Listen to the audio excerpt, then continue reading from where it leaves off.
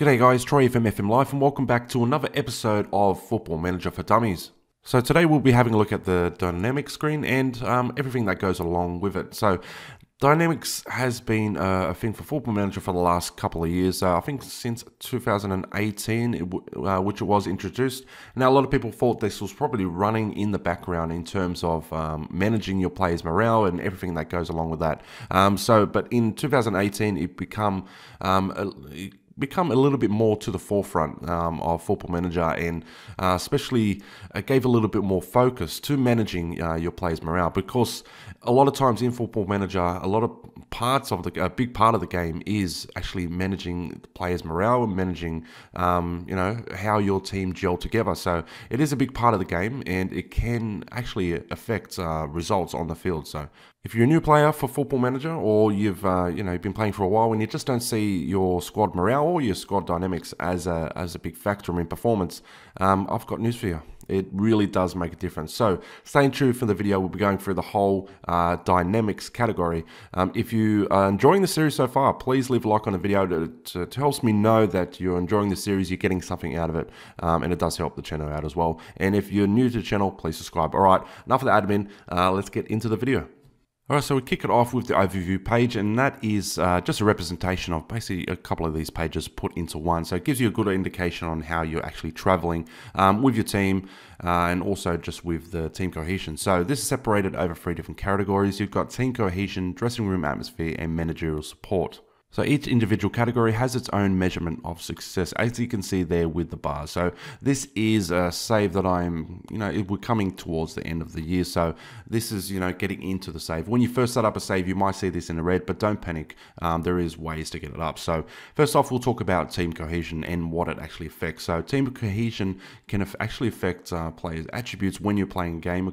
It affects how well your team gel together. It affects actual attributes, as I said, as we can see here, it will affect players' vision and also positioning. And I think there is a couple more, but I can't actually remember which ones they are. So team cohesion, how you get it to a certain state, obviously, is playing well together, playing with the same type of group of players when you are playing. So when you do come over to over to tactics, you can see the little line. So that's relationships that players have built together. So if you are playing with a consistent squad overall over a season or a couple of seasons, that will actually get better with time, and that will improve, as I said before, some of those key attributes. They also can be affected with team training as well. Okay, so as I said, you can affect it with team training. So if we click on to any category and if we have a look down, just down with the primary focus, you can see that some of the categories actually will focus or slightly increase team cohesion. So there's certain categories that increase it a little bit more. Don't know exactly which ones will increase it a lot. I think match preparation, we'll have a look at match tactics. So I think match tactics is probably one of the big ones, probably teamwork as well, so greatly increased. So when you want to probably increase that maybe the fastest and maybe choose more training categories to increase that team cohesion is in the preseason. So preseason is not just about getting fit, it's also about building a team bond and gelling the players together. Now, if you're not in the first season, maybe you're in a second, third season, and you brought in a couple of new players, they haven't exactly got the relationship as the lines will show. So what you need to do is to build that team cohesion pretty fast so you can get into the season on the right foot. Okay, next up we have the dressing room atmosphere. So what this affects, or how it is affected, is with general form. So at the moment, my one has taken a hit because my general form is not very good at the moment. So that will keep on going down if I do let that slip and I don't address the issue of the player morale. Also, the player happiness at the club, so they could be unhappy for certain reasons. We'll get into that when we go over to the happiness tab, but they could be unhappy for certain reasons. So making sure that you've got majority of your players happy at any given time will give you a better dressing room atmosphere. So a couple of good ones we have a lot of players of a similar age. So when players are of similar age and also personality, they kind of gel together a little bit more. They're a little bit happier to work with each other. So that is in the dressing room atmosphere. So the managerial support of your players can be key in essentially keeping your job at times. So you can upset a few of the players, but as long as you've got a strong influence over the side, and we'll get into the hierarchy in a second, as long as you've got the highest influence in the side, you will be in, with players not coming with you with little gripes of not playing frequently enough. They're just happy. They do support you as a manager, and they do support what the vision you're trying to bring on for the club, and they won't come with you with every little gripe. So with managerial support, if you are a new player, what I would recommend, well, for most players, to be honest, if you are playing in a side with high reputation, such as Manchester United, Real Madrid, or even any Premier League side or top flight side, is try to choose, when you are choosing the manager, and we did discuss this in the first video, try to choose the badges and the playing experience to at least match the club, because that can have a major impact on your managerial support, and that is going to make it quite difficult to actually just build the morale to begin with in your squad. So that can be quite important early on to get that right. All right, so moving on, we won't touch the issues. We'll touch it when we have a look at happiness. So moving on to the hierarchy, and as we can see, nice little pyramid. You've got you up top, where hopefully you are the most influential member of your squad or of your whole club. So in that, we have team leaders, highly influential players, and others. So obviously, it's going to go downscale. So if you do, say for an example, upset one of your team leaders or your highly influential players, what is going to happen is shit's going to roll downhill. So every single, or not every single player, but a lot of these players that under him, and also in his core group, social group, which kind of goes hand in hand, but in the social group, will actually get upset that you've upset one of his friends. And I've just done the rabbits kind of marks of and air quotes. So if you've upset one of his core group, or someone in his group, that they're going to get upset as well. So that once again is going to be an unnecessary hit to morale, which will affect the performance.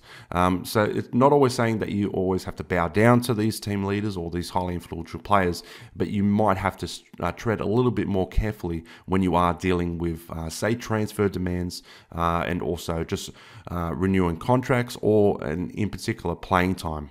On a side note, if you are looking to do a long-term save with any club, for your team leaders and your highly influential players, I will try my best to get players within those highly influential groups to actually be of a better personality. So we will be looking for professional, because a professional player, or a player with professional personality, well, that's a lot of P's there, they will be more professional. So they won't gripe about the little things. They won't come at you with every little gripe they have in terms of their playing time. They won't ask for a new contract if they score 2 goals.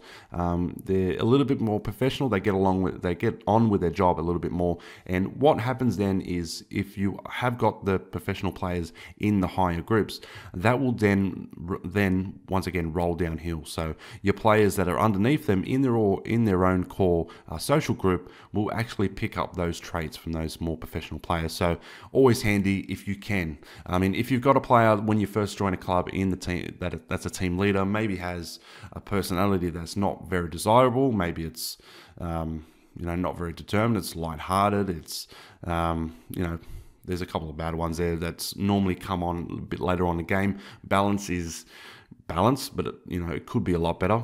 Maybe that's a player that you'd be looking to sell, especially if you don't see him at the club long term. That might upset the apple cart for the meantime, but it's going forward, it might be actually better for the club. Okay, moving on. So we touched on the social clubs before, and in this club, you can have many different social groups, and sometimes players are just on their own. We have 2 separate core social groups. So typically they've been at the club at the same kind of time. They've got a similar personality. We have 2 groups. So the first group, once again, it has been at the same club. They've got roundabout, or generally a fairly professional personality, which is, the higher they can get, the better. A little bit more professional. The secondary core group is lighthearted, which is a little bit worrying, and hopefully we can get some of those players maybe out of the club if that if that social group kind of shrinks down and we bring in more players with a more professional personality, hopefully that will blend and increase the personality of some of these other players. So that's within social groups. So we did talk about it in the hierarchy, and you can see as you click on a player, they will kind of highlight what kind of social group is in. So if you're looking to as I said to you before, if you're going to upset a player in a certain social group, there's a good chance that the players within his core group will actually will come to you, and also you'll lose morale with that player. So it's just unwanted things that happen. So that's why the next thing we're going to talk about is happiness, and how to kind of combat this before it becomes an issue. So I don't actually don't want to look. My happiness is quite bad at the moment, so we can see this is down to the poor form, and I haven't, to be honest, with this save, this is within my beta save. I did this a little while ago, and towards the back end I wasn't really concentrating. I didn't really care about it because my eye was on my main save, which is not stupid of me, but I just couldn't be bothered with it at the time. So the morale is pretty bad, and we've got a couple of concerns there from a couple of players. So the main one we'll have a look at, because we can automatically set this from the team leaders. So we've got a promise, number 1, to Paul Pogba. We've got a concern. So when we click on there, we can see his concern. Oh no, you can't actually. I think his main concern is his promise. So he wanted to leave the club if we didn't get Champions League football, which we've got, but it doesn't matter. So we had to keep that promise. If we didn't keep that promise, his morale would go down even more. Most of his social group will also go down, but then would have to sell Paul Pogba, which is something I didn't want to do because he's in-game rated as a world-class midfielder.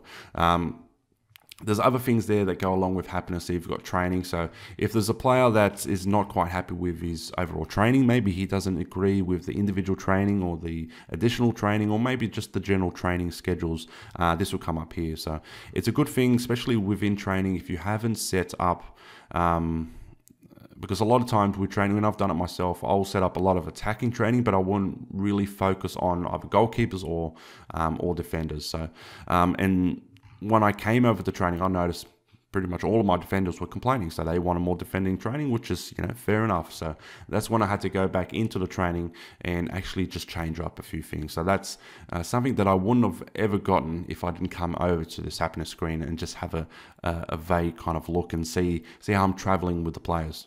A couple of the players are quite upset with me, and number 1 is Juan Mata, and he's not happy with the club, but he's not happy essentially with the playing time. And now in Football Manager 2020, it's actually narrowed down exactly the playing time, or the current playing time that he's getting. So in a contract, I've got him down as a regular starter.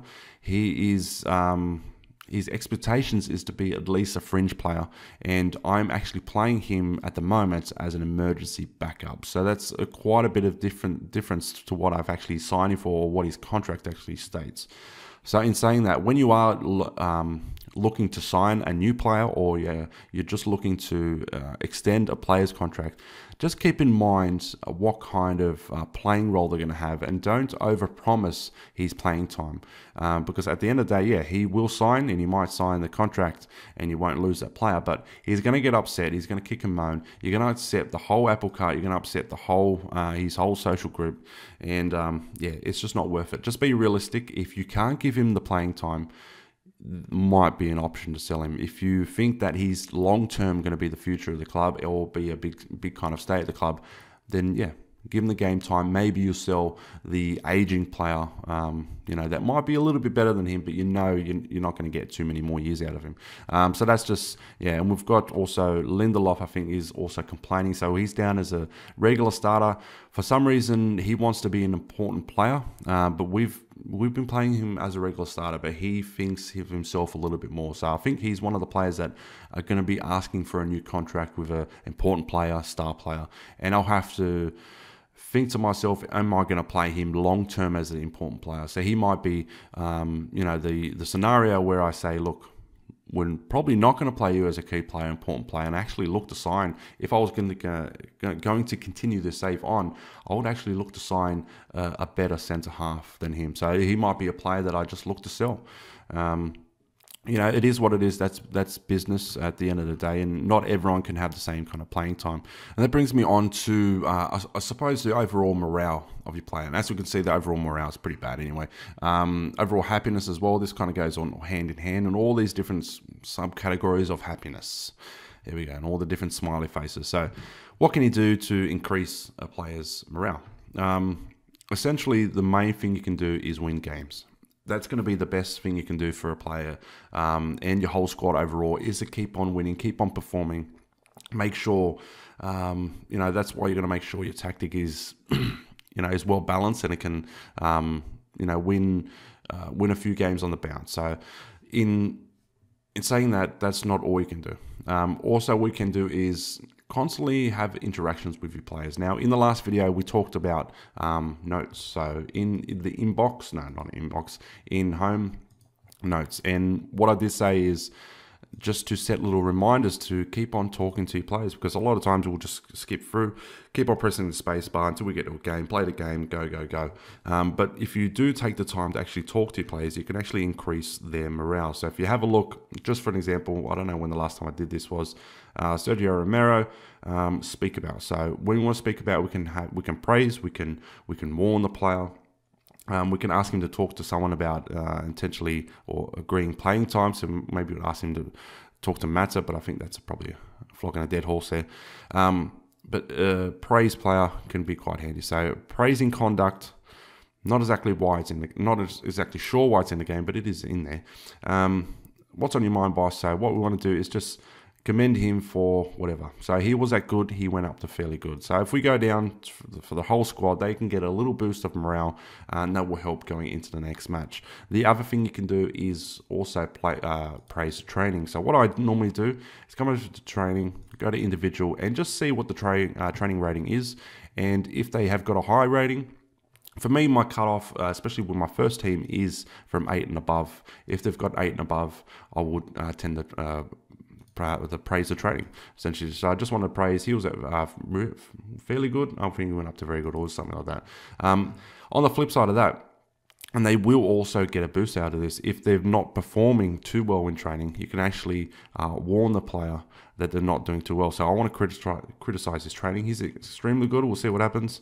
Still stays on extremely good, but sometimes if their morale is a little bit lower than that, if you do kick them up the arse, they can actually move their morale up, which is, you know, a weird case, but sometimes some players just need that little bit of a boost, a little bit of, as I said, kick up the arse, just to get them back on track, and just show the player that the manager cares, that he's looking at him, that he's, you know, constantly, he's got his eye on him, he's watching him in training. So the other thing you can do in terms of praising and criticizing is the overall form. So last 5 games, we can have a look, and every now and then, if we've got a couple of players that are playing quite well, at the moment we don't, so I wouldn't probably praise anyone, but this is maybe an instance, because our form has been quite poor, is when I want to criticize. Up to you on what kind of rules you do in terms of what kind of rating you're looking for. Personally, I look for 7.5 and above, which I've got no one. If I'm looking to criticize, I'll look for 6.7 and below. So the 6.6 is, at the moment, there's no one. But sometimes there is, and, you know, that can give you a good boost. For players that I found that actually gives a player, if I've criticised a player, actually I see pretty instant results in terms of his performance on the pitch. So that can come in handy for a couple things, not just your player morale. Also, you can actually go to the last match. So say, for example, we don't look at the result and who it was against. If there was a player that played particularly well, typically I wouldn't do this if we lost, but if we've won, if there's a player that played particularly well, we've got a couple of players, Sergio Romero, we had Belotti played quite well, I would look to praise that player for the last game. So we just right click, speak about, we want to go praise, and last game. So we want to praise for the last game. He might say, not very good, no thanks boss. So he actually did get a boost from that. If on the flip side of that, coming out of this, if someone did perform quite bad, once again, I've got the same kind of rating, so 6.6, 6.5 and down, so we've got a couple players in that, and then you can criticize the players. So just make sure you know what you're criticizing about and exactly why he had a bad performance or why he had a good performance. So if it was say a defender and you're criticizing him for his passing game, then obviously he's going to get a little bit upset. Same thing with a striker. So if you're criticising a striker for not getting enough shots on goal or not creating enough chances or whatever, but he didn't get the supply, then he's going to kick up a stink as well. So you just got to watch out, and also watch out the different personalities that you're actually praising or criticising, because they will react differently. The last thing you can do to increase morale is have a team meeting. This is a kind of a hit and miss, because a lot of times you can cock up the whole thing. We've been playing pretty poorly lately, so assertively, I'm really keen to see our heads don't drop and see what happens. Another meeting, great. So it looks like, as I told you, it could be hit and miss. So it looks like I've had too many meetings recently. So that might be something that you also want to put, there it is, in your notebook on when you've had a team meeting, so you don't want to schedule them too often. You can't choose a team meeting all the time. So if I go in there now, well, it's already done. But if I go in there, no, it's going to keep on doing it. If I click continue and then went in there again, it won't actually allow me to have the team meeting. Code of conduct is a new feature in the game, and essentially you set this up at the start. Just hit confirm, I think. This is all if you miss training, if you go on AWOL, if you got multiple bookings. So I found this year's been pretty good. So every time with the code of conduct, I haven't really thought about how many weeks fine I'm going to give him. I've just hit confirm. They don't get upset, which is quite good. So, but yeah, that's already kind of set in the game. If you do want to change that and be a little bit harsher, you can. In saying your team morale and what I'm looking for, my profile, in saying all the team morale and everything like that, and how you can increase it and what you should do. We'll come back over to the manager attributes, because that's what, in the first video, I did say motivating was an important attribute to have. So if you starting out a save and your motivating is quite low, it's going to be harder to actually do all those player interactions, and you can still do them, but you're just not going to get the boost that someone with 20 in motivating will have. Also in level of discipline as well. So with level of discipline, that will, if it is higher, that will stop the players coming to you for their little gripes, for their playing time. So it'll when it really starts to bottle up, they will then come to you. But yeah, another important thing, if you are looking to choose a save that you've got some big personalities of squad that can cause a bit of issues if they do kick up a stink. If you want to keep the side motivated, is have a look at that motivating attribute when you are first choosing the save, because it can make a big difference. All right, so I think that's about it. So we went through everything needed. So we went through the overall, the team cohesion, dressing room atmosphere. Yeah, we went through everything. Hopefully you've got a little bit out of this video. If you are a new player, if you've been playing for a while, I hope you've got a little bit out of it. If you have, once again, that admin, hit the like button, subscribe, and I will see you next time. We'll come back for I'm guessing a big one. We'll come back for tactics. So we'll go through the tactics. We'll go through everything involved in the tactics. All up here, the player, the set piece. Well, this is going to be a long episode. The set pieces, the cap. Yeah, we can go through the captains. We'll go through everything. So yeah, next episode will be on tactics. Look forward to that, and I'll see you next time.